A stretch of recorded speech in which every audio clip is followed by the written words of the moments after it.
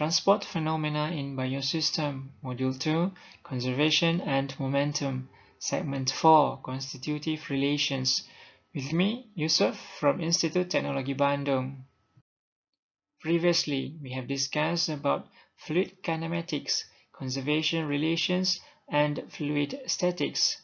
In this segment, we will discuss about constitutive relations.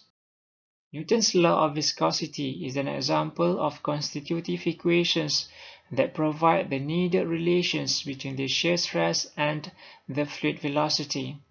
Unlike a conservation relationship, which is valid for all materials, a constitutive relationship is not universal and applies to a limited class of fluids.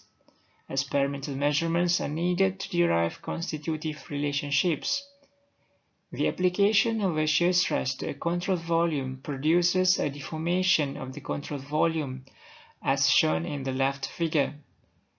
During the time interval delta t, the angle changes to an amount of delta theta. For a fixed time interval, increasing the shear stress results in an increase in the angle by which the controlled volume is deformed. Thus, the shear stress is proportional to the rate of deformation and not the deformation itself. The rate of deformation can be written as shown in equation 20.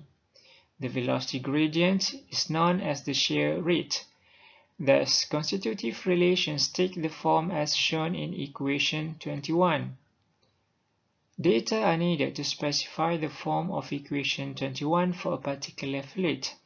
The simplest possible relationship, albeit by many fluids, is a linear relation between shear stress and shear rate, as given by equation 22, where mu is the coefficient of proportionality viscosity. Fluids that obey equation 22 are known as Newtonian fluids, and the equation is often referred to as Newton's law of viscosity. Rheology is the branch of mechanics that studies the deformation of fluids. The distinction between Newtonian and non-Newtonian behavior can be explained in terms of the shear stress and the shear rate. In general, the apparent viscosity represents the ratio of the shear stress to the shear rate.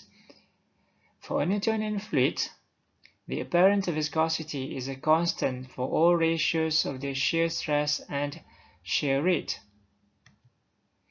However, the apparent viscosity changes with the shear rate, and it is a function of temperature, pressure, and shear rate. Non-Newtonian fluid can be categorized on the basis of the relationship between the shear stress and the shear rate, or the behavior of apparent viscosity as a function of the shear rate.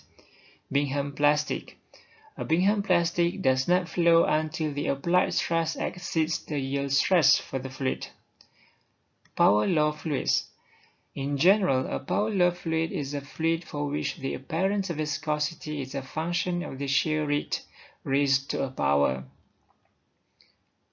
And the last one is viscoelastic. Some fluids exhibit both viscous and elastic properties. In response to an applied force, such fluid exhibits both an instantaneous change in motion due to elastic behavior and a time-dependent deformation due to viscous behavior.